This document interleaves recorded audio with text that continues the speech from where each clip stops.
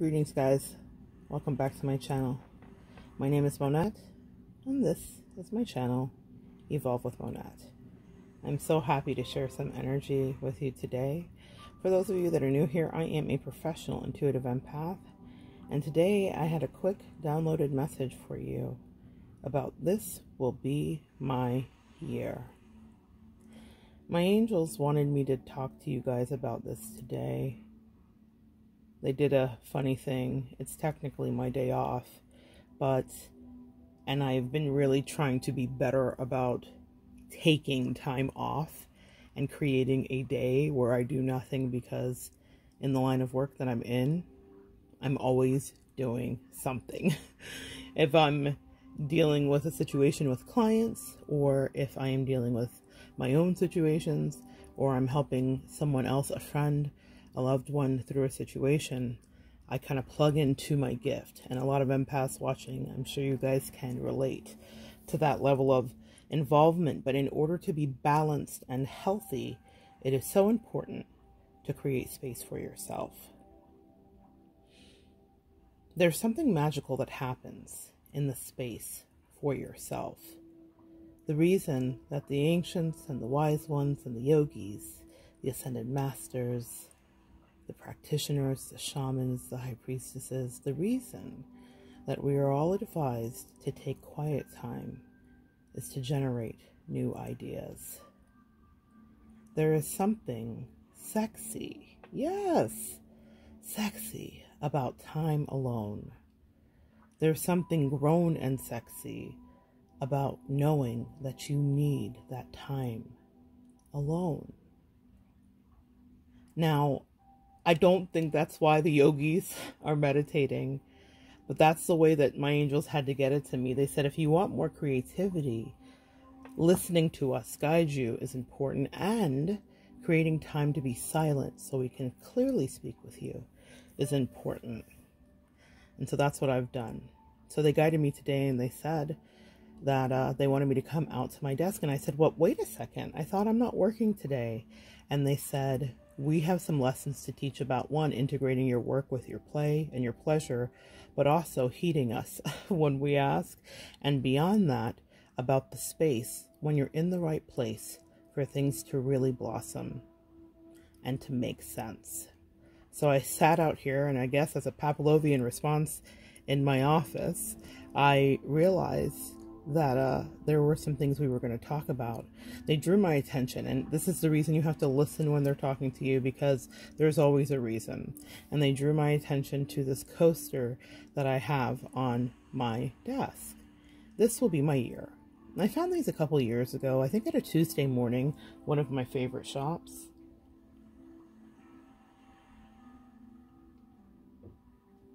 Sorry guys, had to take a sip of coffee there. At a Tuesday morning, one of my favorite shops. And when I saw them, there were a lot of different sayings on them, but I bought it because of this. I thought these are super cute. I don't know if I will use them or if I'll give them as a gift. You know, one of those items you see, but it was a great price and I had to have them. They kind of knocked around in my house, didn't think much of it, but at the beginning of the year, my angels drew my attention to this. And so you can imagine my excitement as I began the year thinking, this is going to be incredible. This is an omen. This is a positive sign. This will be my year. So they said, put it someplace prominently where you can see it in your office, and then we'll do the rest. Okay. So I set it up. Not like this. It's on a bookshelf in my office, but I set it up and didn't think anything of it. Now, we are halfway through the year, officially heading into fall. I'm kind of manifesting cold energy and winter and pumpkin spice. I'm that girl. I love it. Even though I'm a Floridian, I am that girl when it comes to fall. And I'm excited about it. But I'm excited because I feel so good. This will be my year. The thing about this is, this did not happen in a conventional way. When they said that this will be my year, I thought it was going to be like the original Queer Eye for the Straight Guy song. All things just keep getting better. That's one of my favorite songs. I'm going to link it below.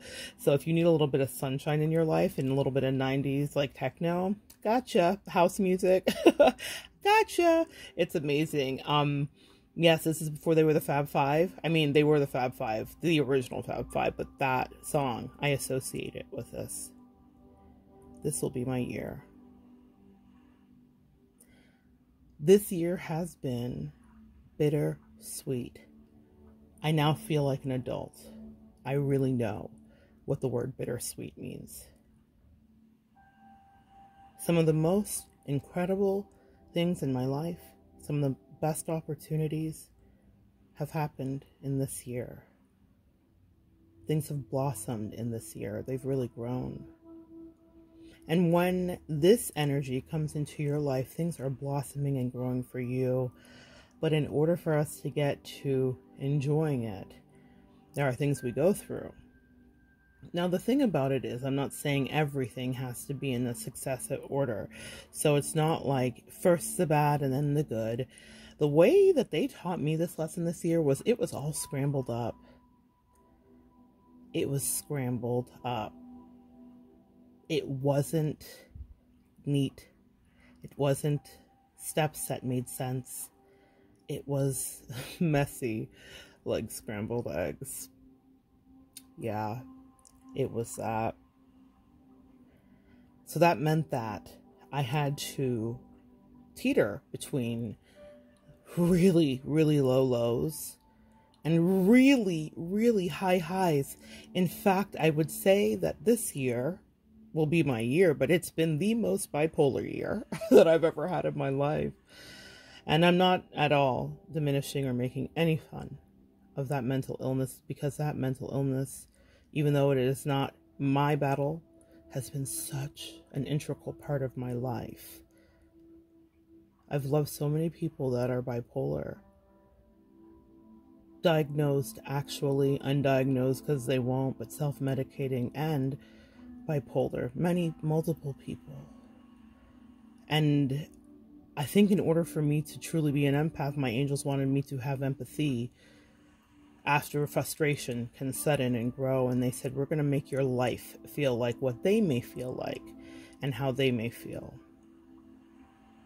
That's what this year has been for me. A lesson in being humble and realizing the plight of others, even in the same moment when I was needing to defend myself. This will be my year. This was my year. This has been my year. I mean, it's not over yet. But what I know is there are powerful lessons here about knowing that success is not a straight road. And that when things start getting good, it doesn't guarantee that other things in your life will not be bad. This will be my year. And so it's been. As I was driving home from Alabama on a road trip with a friend of mine, she said to me, Monette, this will be your year. I was demolished because of what I understood and what I knew was coming to an end. And she was giving me one of her signature RoboCop bulldog pep talks. I love her for it. I never asked her for pep talks. We're not the pep talking kind, she and I. We're more about visceral energy, living life and experiencing it as we go. But she pep talked me. It wasn't a rah-rah. It wasn't a pep rally. There was no enthusiasm. It was melancholy. She knew I was in mourning, but she pep talked me. She gave me what was being downloaded to her from her angels. This will be your year, Monette. That's what she told me. I could barely breathe. I was so devastated and in such a deep state of mourning. This will be your year, she told me, while tears rolled down my face quietly. This will be your year. Me staring out of the window, not wanting her to know how crushed I was. This will be your year. And she spoke into my life in that way. And she told me of the things that would come for me. She spoke prophecy into my life. Get some friends around you that walk in the light and see. I had someone around me that saw. She saw. She was spiritual. She was powerful. But she was in the dark. This will be your year. The friend that was in the light walked me through that and then has proceeded to virtually high-five me every time a new milestone is checked off and every time a new moment is exceeded beyond my wildest dreams. This will be your year. It's something that you need to remind yourself if you are ascending empath. Not every ascension is easy and breezy and beautiful, cover girl. Not everyone is. In fact, ascension is usually marked with moments of tribulation and trials. And so, if you are manifesting for something to be amazing for you, understand there will be manure that you have to push through, but through it you'll get, and you'll never forget the lessons that you learned, even if they were lessons about getting terribly burned. Push through, because this will be your year. You are guaranteed that a thing is going to be for you and a year is going to be yours to own. When the things that used to be so familiar no longer feel like home, this will be your year. And you may say, Monette, how can I forget? How can I release? How can I have peace? How can I walk forward? How can I go through after everything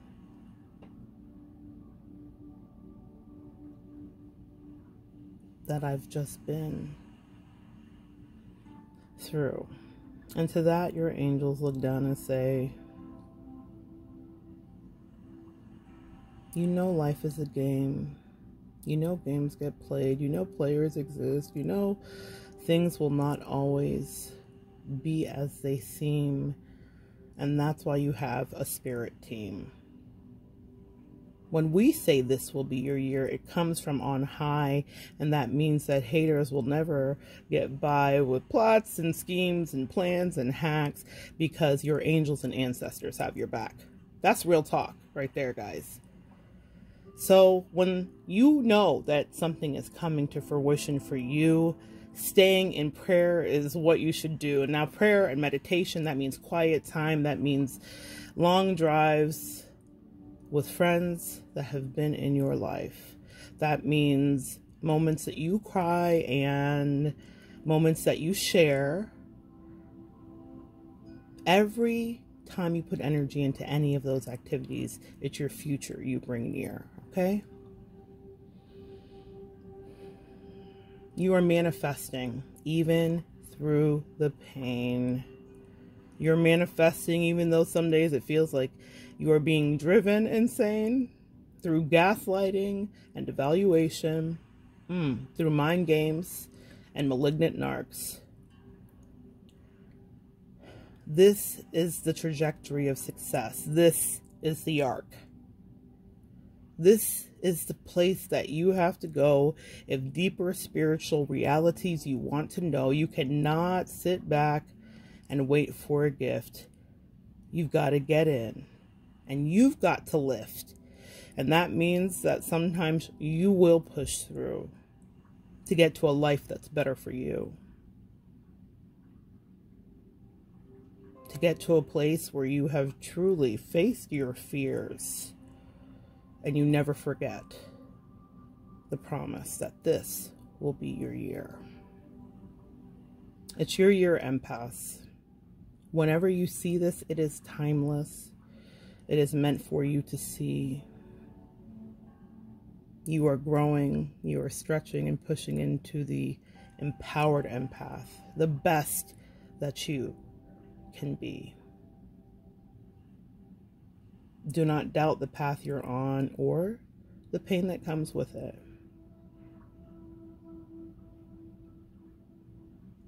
Because the promise is that In all of that pain, it will be you that benefits. This will be my year. I want you to say it that way to yourself. Own that. This is my year. I am in my year. I am that I am that I am. In the Bible, God talks about himself in that. I am that I am, when questioned as to who, should I say, is coming or talking to me. I am that I am. That I is powerful. I have a lesson coming up about handwriting that is done by a brilliant author, Velma Rogers, and she has a course about your handwriting changing your life. And I'm going to teach about that. But the I is a very powerful lesson. And so what I want you to understand is that I am is there for a reason. You are absolutely being led and you are guided. This will be your year. Speak that over yourself and speak it in first person. Speak it in present tense. Not just what's coming, because you're living now, and this is important to know. So glad that I could share some energy with you guys on that download. I love it when spirit comes in. Come back next time and join me, and we will continue to evolve together.